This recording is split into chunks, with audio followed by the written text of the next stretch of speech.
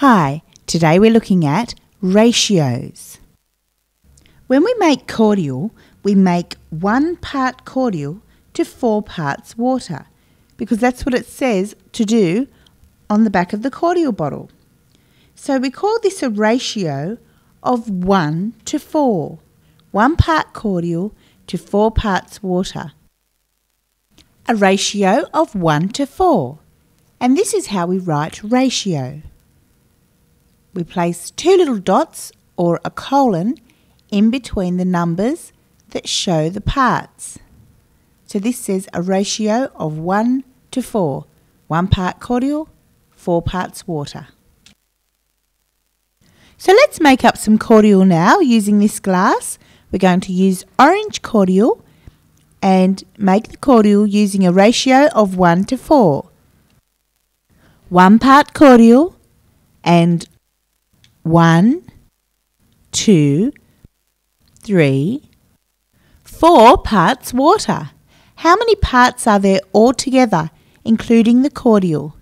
Count all the parts now. There are 5 parts altogether. 1 part cordial and 4 parts water. 1 plus 4 equals 5. That's a ratio of 1 to 4. And of course, in real life, when we pour the water in, it will dilute the cordial so that it's all a lighter orange colour like this. I like my cordial a bit stronger, so I make mine 1 part cordial and 3 parts water. So that's 4 parts altogether, or 4 quarters. 1 quarter is made up of cordial and 3 quarters is water. So that is a ratio of 1 to 3. It just shows 4 parts.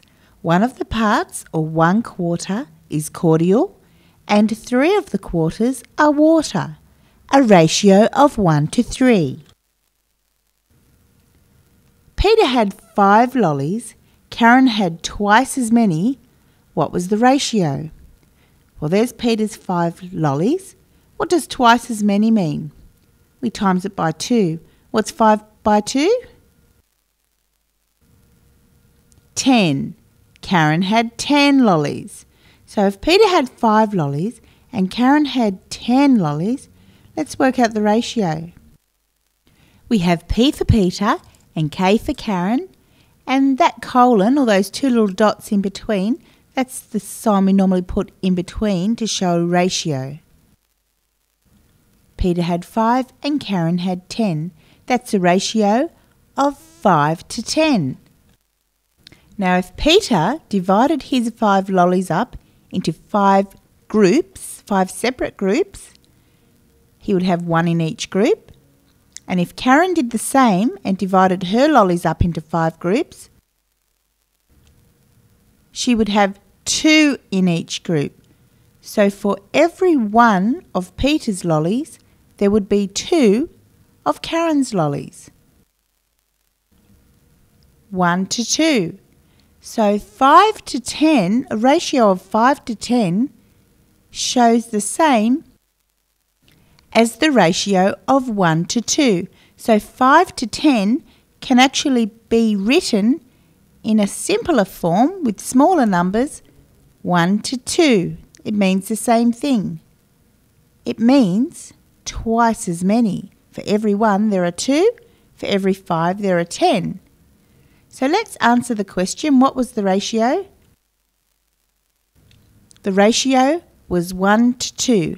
And the big hint there was that Karen had twice as many. So for every 1 of Peter's lollies, Karen had 2. So if he had 5, Karen had 10. So that was a big hint. Now this was a fairly short lesson, but a new concept. So I would like you to watch this lesson again. When you have watched it at least twice, then it will be time for your worksheet.